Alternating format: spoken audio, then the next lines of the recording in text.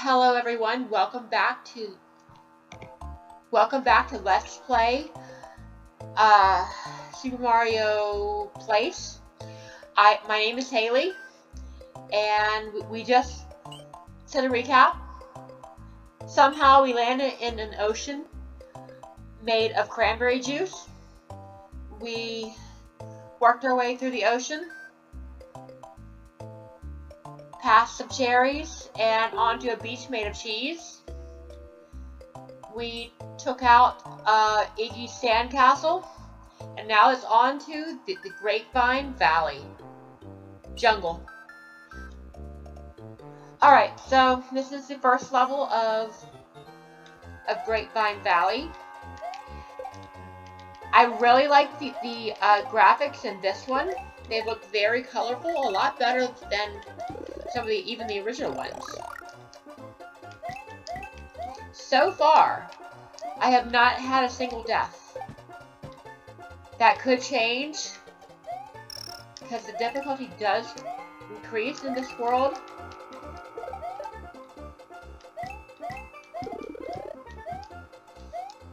So I am planning, I think I'm gonna try to do a swordless Legend of Zelda run. Whoa. And there's our first death in the run.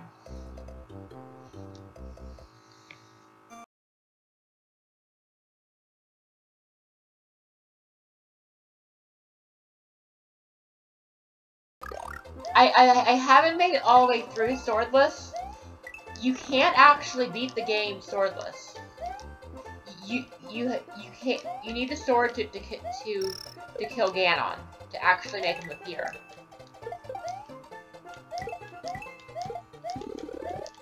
It's very amazing how far you can get without the sword. The first thing that you do is you have to get some money, and then you have to get the candle. Get the blue candle. And oh, what's that?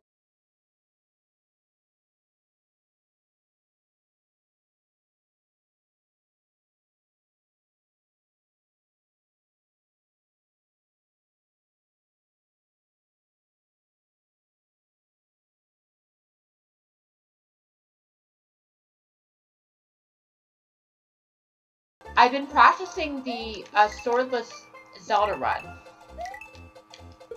and there's one enemy in the game, one type of enemy that could potentially destroy the run, and that is Dark Nuts. And the reason for that is you can only kill them with either with the sword or with bombs. You can use the wand too, but you don't get that until level 6, which is very late on. They're in level 3. Because you have to get the raft, and they're also in level 5. Get the whistle,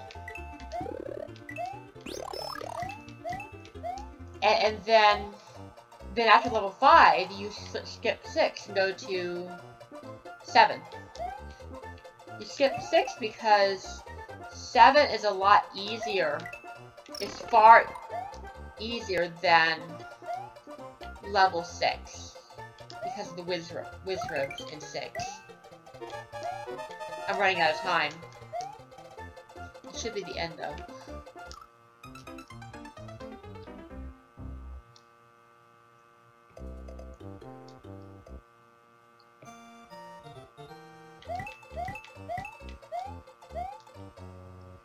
This is a very difficult hack. It's very well made though. Ooh, what's this?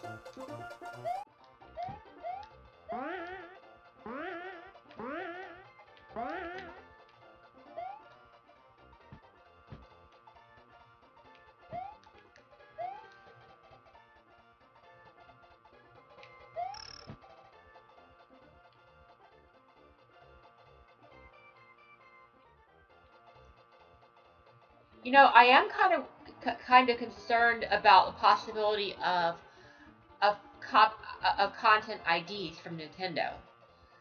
I was reading a Reddit about it, a link to Reddit that I found regarding it.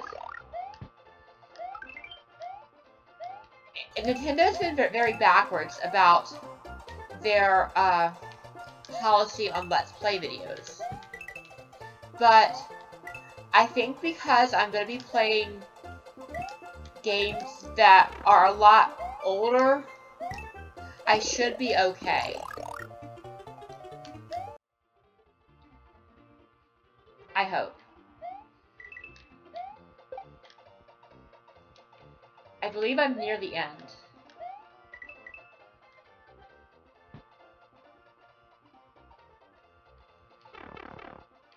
In my practice run, what I did, at this part, I just elected to just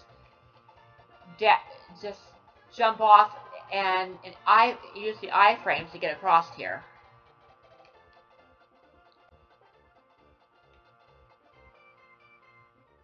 You have to go around.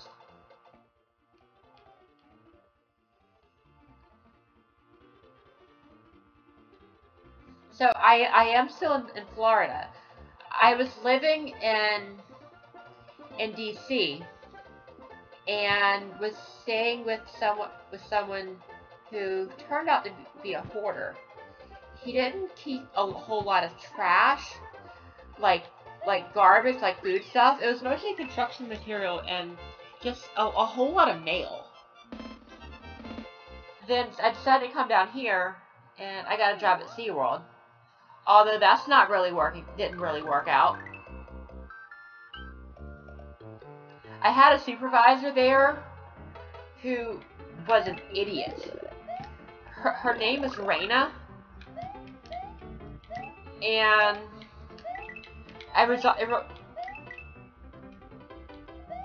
I inhaled something. I told her that she didn't call first. It took her 3 minutes to call first aid, and I ended up going to the hospital. And I went to HR the next day. Well, HR didn't even do anything. They said they did, but they wouldn't tell me what they did. They just said it's been addressed, but that wasn't good enough for me.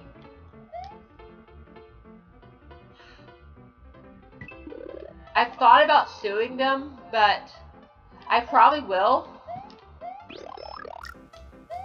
I'm not sure. Not sure if I can do it from being in another state, because I'm headed back to Virginia.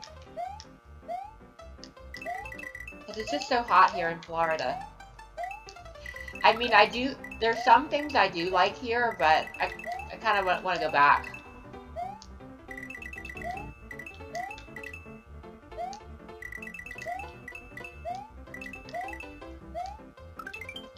Alright, so I wanted to do something.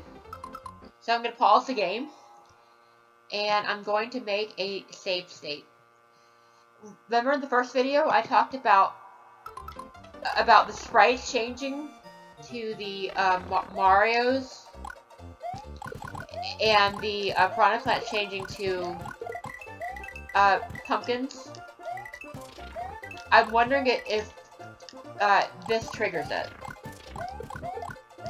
So I've made a save state. If it does trigger it, I am going to reload that save state. Because I don't want that, because they have changed the sprites for the Koopa Troopas. Alright, let's see. Green Yoshi Corner. So there is a Yoshi there. The Green Switch Palace is is in the level that's directly south of the castle. Alright, so let's go back here. No, that didn't do it. Good. There's another level that I haven't unlocked. It's called the Pasta Factory, and it is a secret level that you need to get the cave and then get Yoshi to get to. Then you fly to a key. maybe that's the one that triggers the sprite change.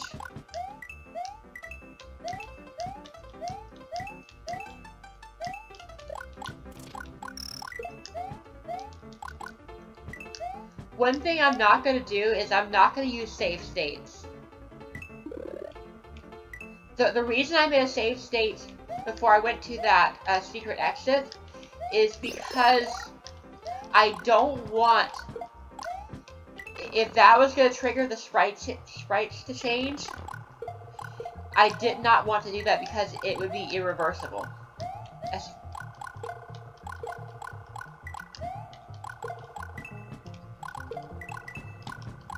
This is the first, I believe this is the first auto-scroller of the game. I really like the custom graphics. I think it's just so, very nice. Okay, so this is as far as we can go. So we got a dice block here. Coins will turn into solid blocks if you hit a blue P-switch. Doing this can open some new paths. So, I found out that there is a checkpoint here.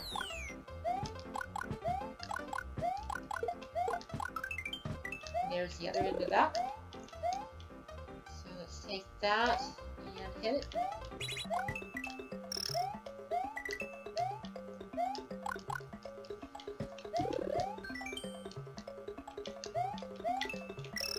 Got it. So, on last Sunday, I went to Universal Islands of Adventure. They didn't have as many rides as I hoped they were going to have, and I'm going to go back, but before I leave. Oh shit! I'm gonna watch out. Okay, I need to get that. And they changed the fire flower too. It looks like a, I don't know, some kind of sweets. That's what it looks like. You know, another reason that I prefer Super Mario World, and not Super Mario World, Super Mario 3 to Super Mario World is because of. Alright, I gotta get off there. It's because, okay, so in Mario Brothers 1, when you would get hit, if you had a fire flower and you would get hit, you revert to small Mario. Well, in Super Mario Brothers 3, oh, it's lag.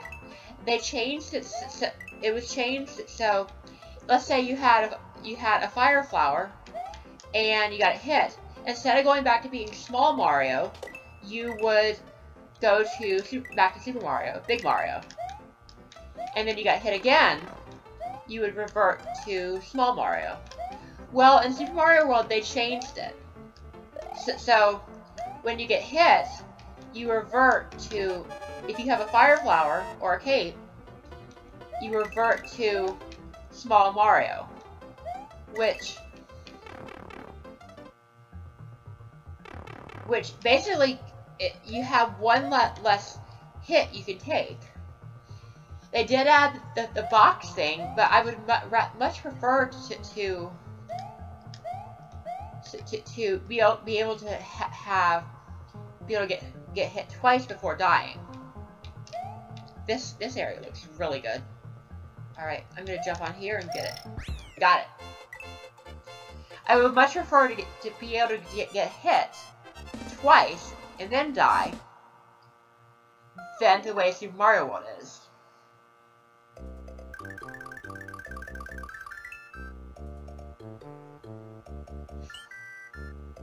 And I'm not so fond of much of the music in Super Mario World.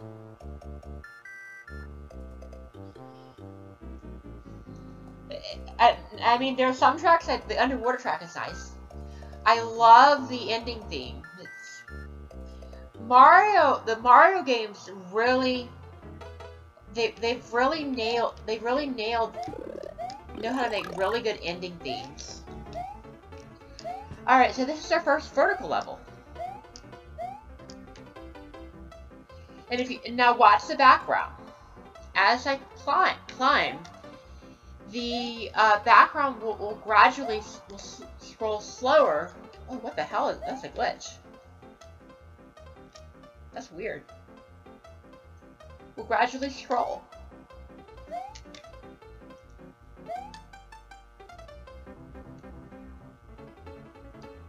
Watch out, watch out.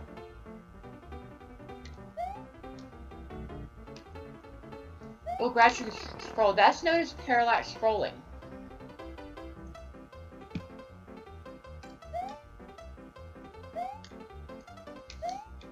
Which is something that you're not always going to notice if you're not paying attention, but it adds for a nice effect. I know the Donkey Kong Country series does this. It's nicely done in Tropical Freeze. And I have a couple of I have Yoshi's Island, Yoshi's Woolly World, which I think is a really good game, but Tropical Freeze is a solid game. I definitely love it. If you don't have it, I strongly suggest picking it up. The graphics are nice and music's amazing. There's a lot of stuff to find. And in regards, Donkey Kong Country has become a lot more with Retro Studios taking it over. It's become a lot more like Yoshi's Island, where there's an emphasis on collecting the items rather than just getting to the end of the level. That's another game I like. I know that people really give Yoshi's New Island, some hate, but it's a really good game. The collectibles are very well hidden. I had to go through the first level a couple times to find everything. And Yoshi's Woolly World is great too. Don't get me wrong. But I definitely have a lot of fun with playing Tropical Freeze. Let's see what other games I have. I got Mario Kart 8. I got Smash. I was a little bit disappointed that there wasn't the adventure mode that Brawl had, because the Brawl adventure mode was just, I'm running out of time, was just amazing, just really amazing, and the adventure just felt very long in a good way, and just had an epic feeling to it. And we reached the top, and you notice that the background has scrolled. Also, I missed a feather. Let's check the time. Are we? Yeah, 18 minutes. All right. So, I thought about recording in full screen mode, but the videos on YouTube are not in the ratio of 4:3. So what I did was I got a background that's related to the game that we're playing. This one is of course it's Mario, and so I got a Mario related background. So because the videos will be 16:9. So I didn't want that to be black, and I didn't want to be, I wanted to put something in there, but I didn't want to have to do it with the video editing software, which I have to get something, because I used to use Final Cut Pro 10. I don't think those were in the original game either. That's custom graphic too. Custom enemy. So when I do Zelda, I'll have a wallpaper for that too. Just didn't want it to be black. See what I mean about the having Fire Flower and then going back to shit. I'm gonna die. Then going back to being Small Mario. Fall in a pit, you're gonna die anyway. However.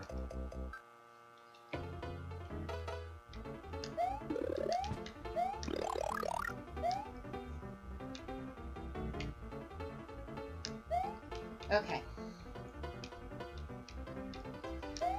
I did actually, it took me some tries to get through this one.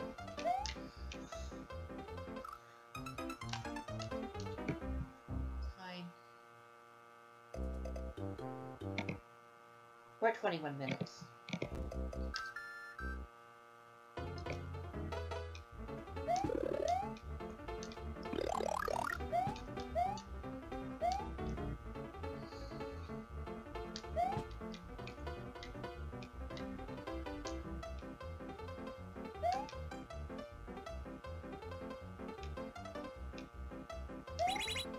All right.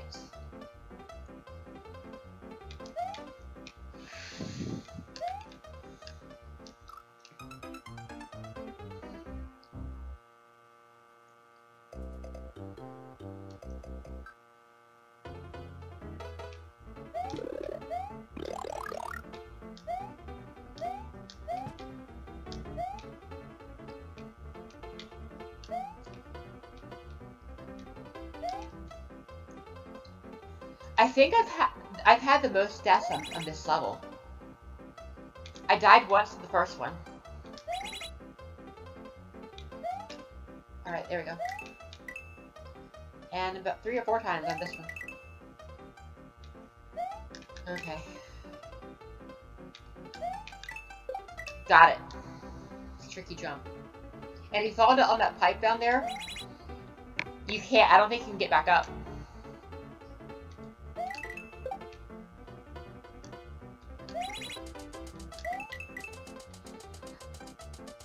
The Wells Fargo lost my ID, so to get back to Virginia, I might be staying in DC for a little while. I'm gonna have to take Greyhound, which is gonna be a long trip. So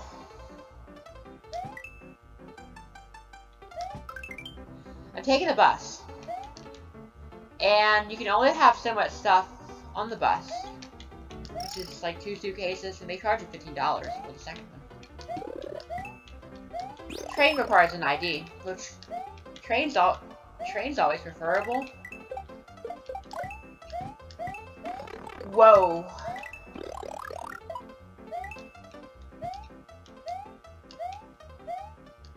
There's a spring up here. I'm gonna take the secret exit out. Alright, so with this key, we're done with that level. We still gotta do get the normal exit to get to the castle, but we're gonna take this switch and we're gonna go get these coins.